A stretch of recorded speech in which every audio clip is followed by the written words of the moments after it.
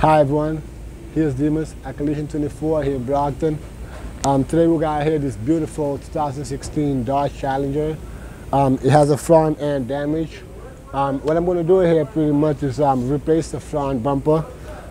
In order to get it so, first I have to get the upper radiator cover off, and then get this upper clips removed and all the hardwares around the bumper and underneath the bumper, and then get the bumper off.